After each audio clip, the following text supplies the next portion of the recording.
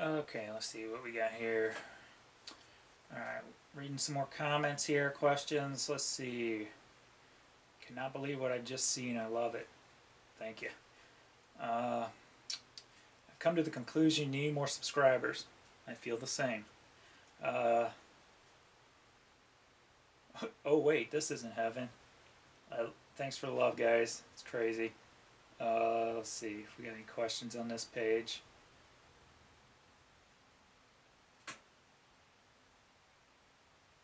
Do you buy doubles on your shoes?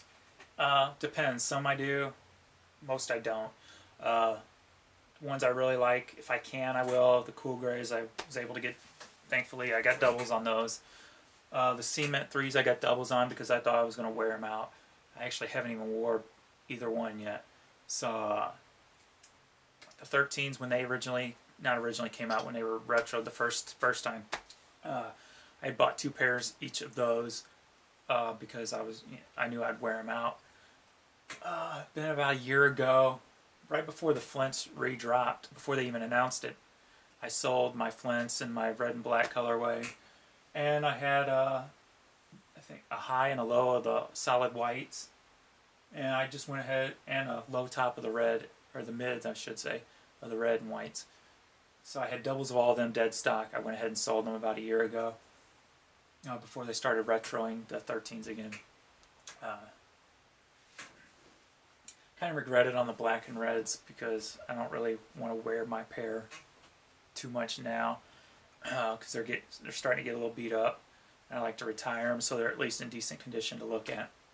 So I don't wear them too much anymore, but you know, it's all good. It's what I did, so at least I got a couple of other pairs out of it when I sold those. So that's the question on do I buy doubles or not.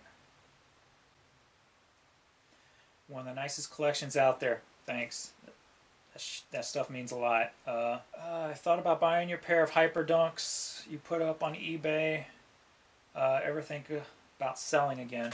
I do still sell some shoes if you go to my eBay store. Be Just Music, or anywhere will take you to the link to it, justmusic.com, JESTmusic.com. You can go to kitcrazy.com with K's. That'll take you to links to my eBay store. Just look over in the shoe section. See what I got in there now. Actually, as I speak right now, I sold I think 3 pairs last week, so I still got some pairs rolling out. So thank you guys all for the support of buying the shoes. Appreciate it, because you know, even though I'm only making like 10-20 bucks on those shoes, you know, that adds up to another pair of shoes eventually. So I want to thank you all for that. It means a lot, and it allows me to go out and hunt more for shoes. And you know, part of the joy ain't just, you know, selling the shoe and making $10 profit or $20 profit or whatever. The joy comes from actually going out and looking, you know, digging through the clearance sections, looking things up, seeing what they're worth, and just do the whole hunt of what you can find. And that's most of the joy for me, is in that part of it. So if I can sustain myself and allow myself to keep doing that, I'm happy. So thank you all again for buying shoes from me. I get a lot of questions on, let's see, I didn't answer there, on what kind of camera I use. What I've got is I bought it about a year ago, maybe a little bit longer. It's a Sony HD camera. Let me get the number for you. Alright, it is the Sony 12 megapixels. The model number is HDR XR500.